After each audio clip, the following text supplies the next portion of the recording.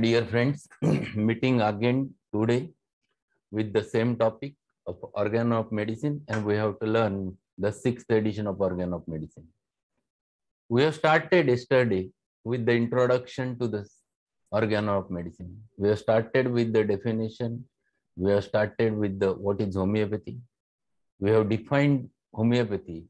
It is a medical science which is based upon law of similars, which states that a drug capable of producing in a healthy individual a disease state exactly similar to that happens in a diseased individual acts as a curative agent if the disease is in a curable state. And this disease we have understood in yesterday's lecture. What do you mean by state? What exactly mean by the logic? The definition of a logic, a method of a logic is nothing but a scientific reasoning.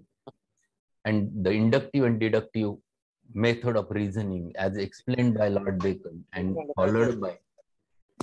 followed throughout his life by Hahnemann.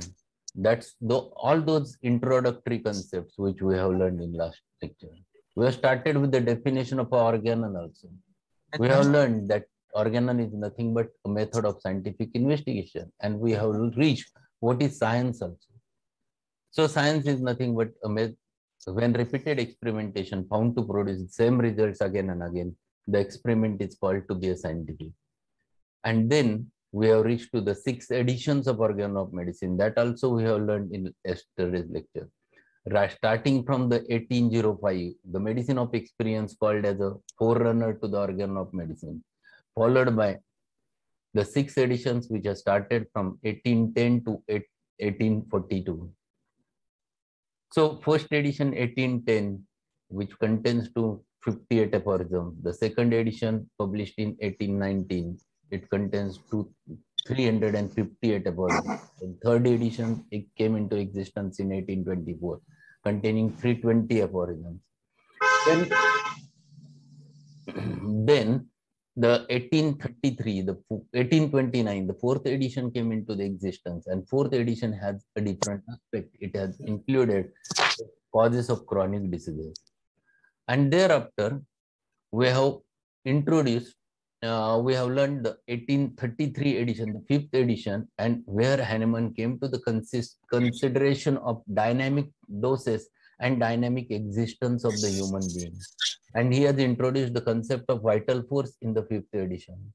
And thereafter, in the 6th edition, which was ready for publication in 1842, which is with us, but which was not published at that time, but which got published by his second wife in 1921, the 6th and most perfect edition of all the editions which Hahnemann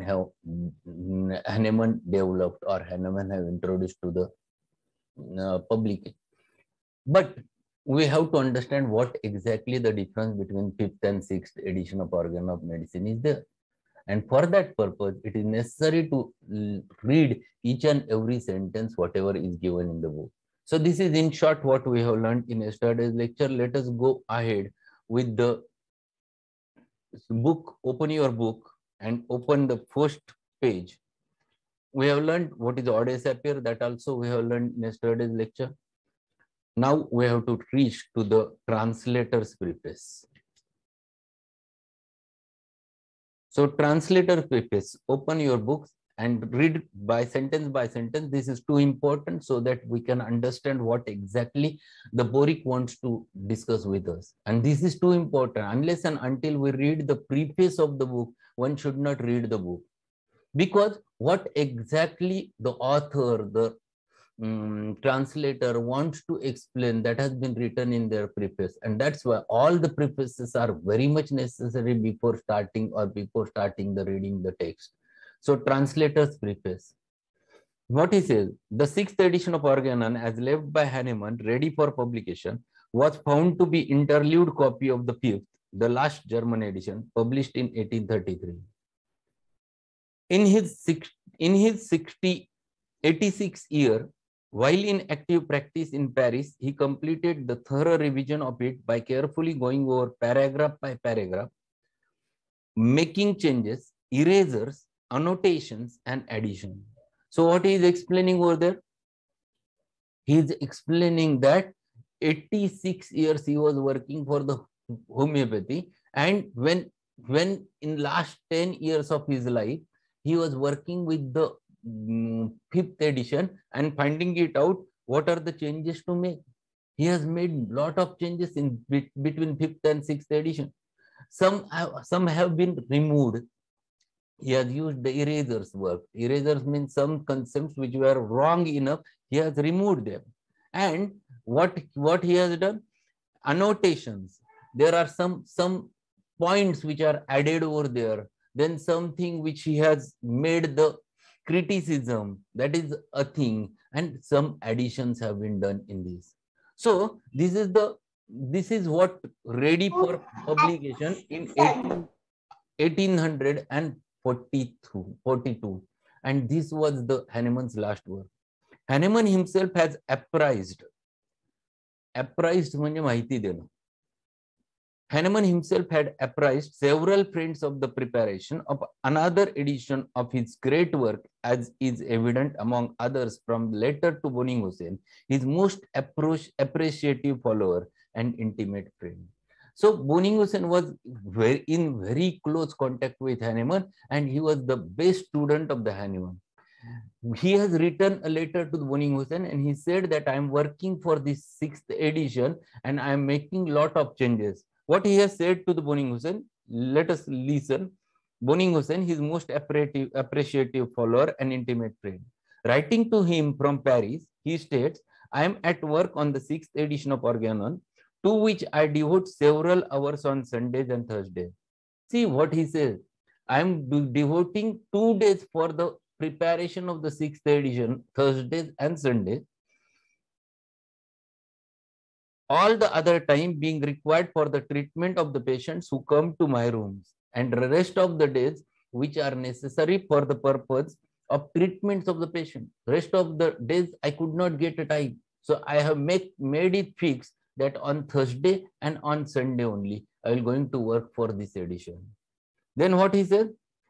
And to his publisher, Mr. Schwab, in Dusseldorf, he wrote in a letter dated Paris, February 20, 1842, I have now, after 18 months of work, finished the sixth edition of my Organon, though most nearly perfect of all. What he is saying?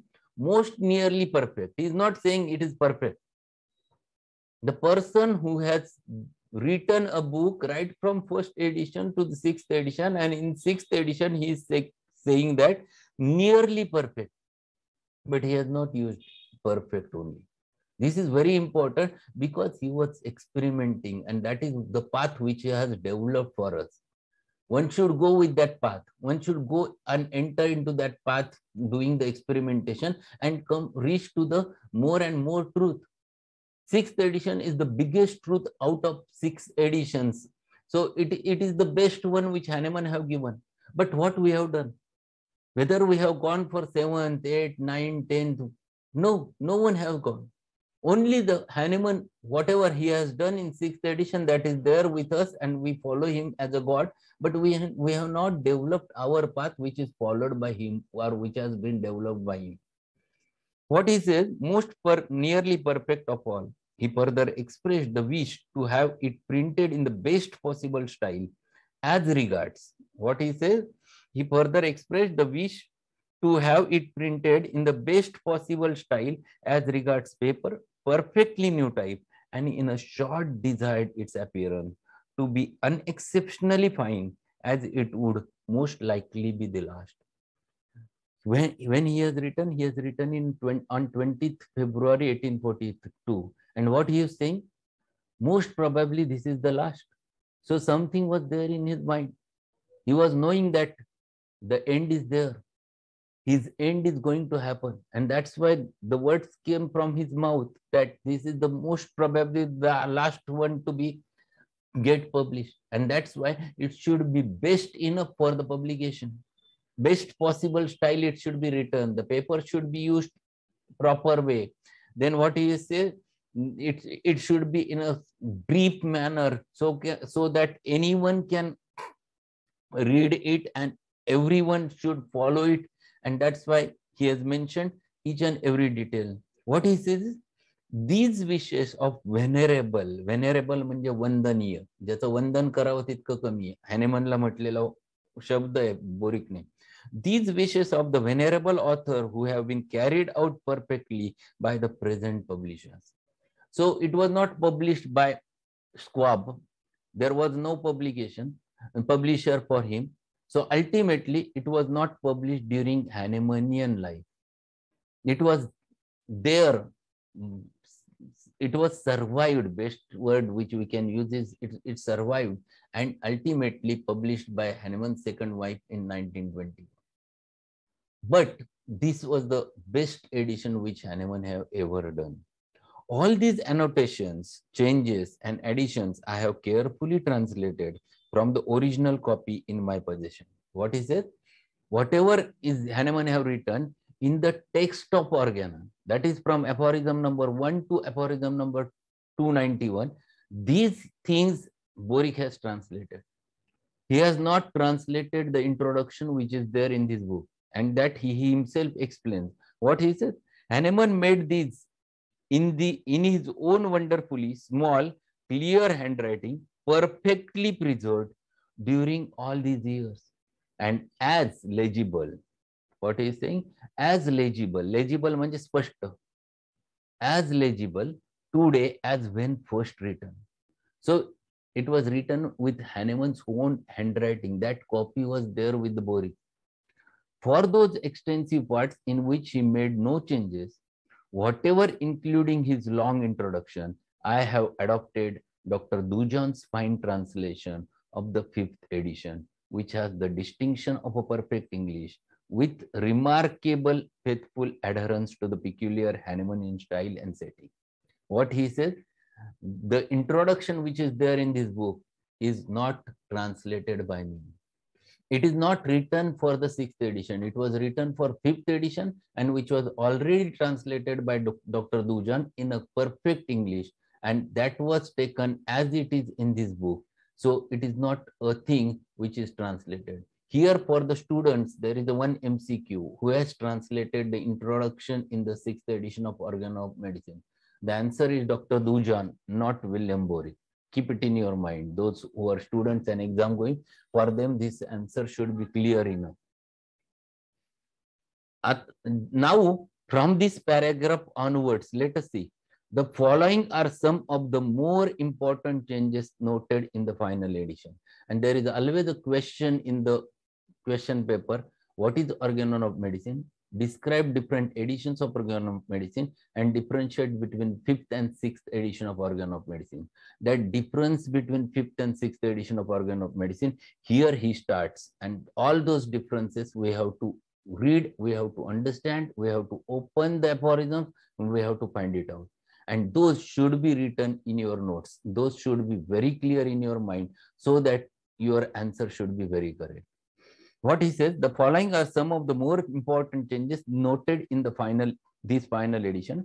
In a long footnote to paragraph 11, he says, he gives consideration of important question. What is dynamic influence? Dynamics. And in paragraphs 22 and 29 will be found his last views on the life principle, which term he uses throughout, preferably to the vital force in the former editions. Now open your book and open the paragraph 11. Just open aphorism 11. Okay. Page number 99. There is one footnote to this paragraph, and it is a big footnote. And this big footnote is newly added in this 6th edition. Footnote number 7. Paragraph 11, footnote number 7. And you just see what is dynamic influence. What he has written, what is dynamic influence and dynamic power. And detailed explanation of this question Hahnemann have made. And it was needed at that time. Because in the 5th edition, he has introduced the concepts of dynamics.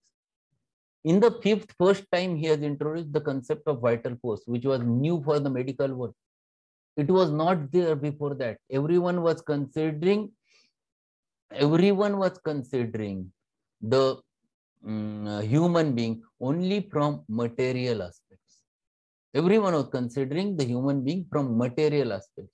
But he was the first one who has explained the dynamic existence of human being. And in the 1833, he came to the conclusion of vital force. But that word was not very correct. Hahnemann himself understood this is wrong, because behind the force there is some energy which should be applied. And if energy is there, behind that energy something there with which it works. And that's why Hahnemann have changed his thought. He reached from vital force to the vital energy, and from vital energy he has reached to its source, that is vital principle or a life principle. So the thought was changed from vital force in the 5th edition to the vital energy and life principle in the last 6th edition of Organon of Medicine. And this was the change which you can find it out in the aphorism number 29, 22 and 29. Open your books and open the aphorism 22 and 29. 29 you can find it out there, the word life principle he has used instead of a vital force. See, aphorism 29, what he says, as every disease, not entirely surgical, consists only in a special morbid dynamic alteration of our vital energy of the principle of life. See, the words he has changed. In earlier edition, he has explained it vital force. Now he has changed. And what he is saying? Vital energy of the principle of life. And this is something which was new thought introduced by Hahnemann, and which was not a thought, which was the reality which Hahnemann have explained over there. So this is too important. So first difference is in the footnote is newly added to the paragraph 11, that is footnote number 7 in 6th edition, which was not there in 5th edition. Second change is, instead of vital force, he has used 2 words, vital energy of a life principle. That is another word which he has used. So this is second. You write over there on your book. First, what is dynamic influence? That is the first change. Then paragraphs 20 to 29. Number 2, instead of vital force, life principle or vital energy. Then third one now. Paragraphs 52 to 56 have been wholly rewritten. काय म्हटले बघा, paragraphs 52 to 56 have been wholly rewritten and long footnotes are added to the paragraph 62 to 74. Now open your book. Open the aphorism 52 and write over there on the aphorism number 52 on your book that 52 to 56 are newly added in the 6th edition of Organon of Medicine. Open your book and write over there, so that it remains in your mind when you read the aphorisms, wholly rewritten in 6th edition, 52 to 56. Okay, is it okay? Have you written it on 52 aphorism, 52 to 56, wholly rewritten? Now we'll turn to the aphorism number 60 to 70, 64 to 72. And you find it out, there are many footnotes are added from aphorism number 60. All footnotes are big footnotes. Aphorism is very small, but footnote is very big. And all those footnotes are completely new in the 6th edition of Organon of Medicine. So on the page number 142, 45, aphorism number 60, there is one footnote. That footnote, over that footnote, right over there in bracket, from aphorism 60 to 74, footnotes newly added in 6th edition of Organon of Medicine. So this is the 4th change which you can find it out over there between 5th and 6th edition of Organon of Medicine. So first is in paragraph 11, footnote is newly added. Second is vital force to vital energy and life principle. Number 3, paragraph 52 to 56 rewritten. Then paragraph 60 to 74, there are footnotes to those paragraphs are totally new. And now he turns again, paragraph 148 is practically wholly new and concerns itself with the origin of disease, denying the materia peccans as the prime etiological factor. Open aphorism 48. 148, sorry, not 48, 148. Open the 148. What he is saying. In 148, he has explained, to start with the aphorism, he has explained what he says over there. 148 च्या वरती लिहून ठेवा, wholly new 6th edition. And what he says over there, the first sentence of this paragraph is bigger sentence, but that defines what exactly was there in Hahnemann's mind. What we'll read that 148 aphorism. The natural disease is never to be considered as a noxious material situated somewhere within the interior or exterior of man, but as one produced by an inimical spirit-like conceptual agency, which, like a kind of infection, disturbs its instinctive existence of spirit-like conceptual principle of life within the organism, torturing it as an evil spirit and compelling it to produce certain elements and disorders in the regular course of life. These are known as symptoms. See what he is explaining over here. He said there is no material cause. He totally disagree with material cause. What he is explaining over there, diseases are not produced because of something material, but it has been produced by inimical spirit-like conceptual agency. Many students, many homeopaths never understands what exactly mean by it. Inimical conceptual spirit-like agency. What exactly it means? Inimical means, what do you mean by inimical? Anyone who can explain over there regarding the inimical?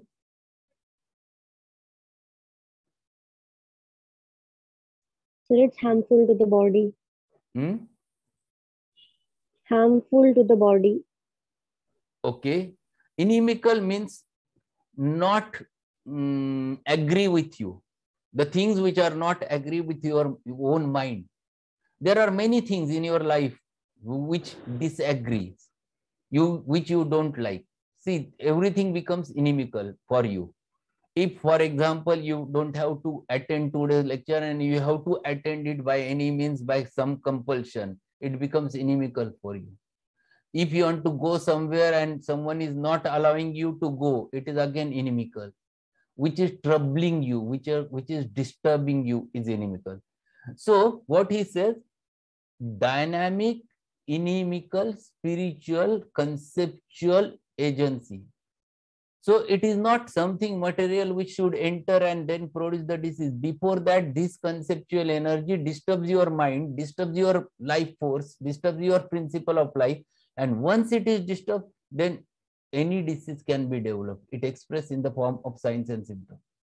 So unless and until you are diseased at that level, nothing disturbs you. And that disturbance is only because of these inimical things.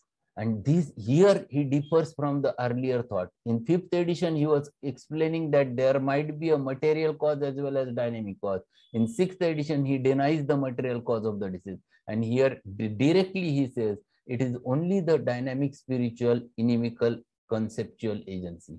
And this we have to understand. When we'll reach to the 148 aphorism, we'll learn it by heart. At that time, I will going to explain all those details, which are the things which affect to your mind, which affects to your internal spirits and produces the disease.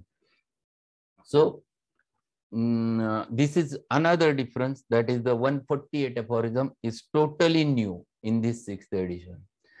Now next paragraph, what he says, of greatest importance are the paragraphs 246 to 248 in regard to doses in the treatment of chronic diseases. Open the 246 to 248. 246 to 248, these aphorisms are absolutely different from the 5th edition. In the 5th edition, he explained giving a single simple dose and not repeating it. That was his concept. He was prescribing medicine with a single dose. But in this sixth edition of Organ of Medicine, he has changed his thought. He has explained one new aspect. Even in chronic diseases, he explains that when you are prescribing for chronic diseases, you go for plussing technique. And that technique of plussing the energy in the medicine, that he explained in 246 to 248. And instead of giving what we used to do, we generally used to do, after the 30th potency, we reach to 200. After 200, we reach to 1 m. But in between potencies are not available with us. Then how to go ahead? That concept he has made, and that is what is called as the plussing technique. So instead of going directly to the 200, he explained that give the medicine with 30 and ask the patient to prepare 30, 31, 32, 33, 34, 35, so that there will be no strong aggravation which can happen after changing potency from 30 to 200 directly. And this is something new. And here he differs from his original concept. In the original 5th edition, he explained that give the single dose, and here he explains, no, repeat it even in 6th, even in chronic disease. And this is the difference between 5th and 6th edition of Organ of Medicine. Second important thing, in this 6th edition, he has introduced new scale. Earlier, Hahnemann have introduced only one scale, that is decimal scale. In the 6th edition of Organ of Medicine, he came out with the LM scale, or which is also called as 50 millisimal scale. The most mild potency in our homeopathy is the 50 millisimal scale, which you can repeat a lot without causing any damage, without causing any pathology, without causing any harm to the patient. And that there he was very confident while prescribing remedy in this specific form. So this is new thing which he has added. We'll finish one more over there. He there departs from the single dose and advises repetition of the dose, but in different potency. And what he said, give it in a different potency. If you are using the LM scale, go for LM1, LM2, LM3, LM4, LM5. So you should not remain on one potency over there when you are repeating it. Paragraphs 269 and 270 are devoted to the technical directions for the preparation of homeopathic medicines, especially according to the latest views. Add this again. This is the another difference, 269 to 272, and this is absolutely new in the 6th edition, where he has introduced the 50 millisimal scale. This is too important. 50 millisimal scale was introduced in the 6th edition, and most important potency in day-to-day practice is now 50 millisimal scale. When you will become a homeopath, or if you are a homeopath, and if you are practicing with the pathological cases, my suggestion is that always you should have the LM scale or 50 millisimal scale potency, which you can use safely in the cancerous cases. You can use it in a deep pathologies like liver cirrhosis, or sometimes even heart pathologies like the heart failure, where there is no chance of aggravation because of centesimal scale. You can repeat it in a better manner with the help of 50 millisimal scale. So one must learn using the LM scale, and LM scale is the best scale to be utilized in practice if you want to deal with the pathologies. In my practice now, I'm dealing with more and more pathology. Nowadays, there are many cancer cases. Nowadays, there are many liver cirrhosis, diabetes, then avascular necrosis, Duchenne muscular dystrophies, other muscular dystrophies, even paralysis. Even yesterday, I have treated one case of acute angina. All those pathologies are coming. And these pathologies, when you have to deal, you must have with you the LM scale. And this was the new in this last 6th edition. And it was the wonderful thing which Hahnemann have developed, so that we can confidently repeat the medicine.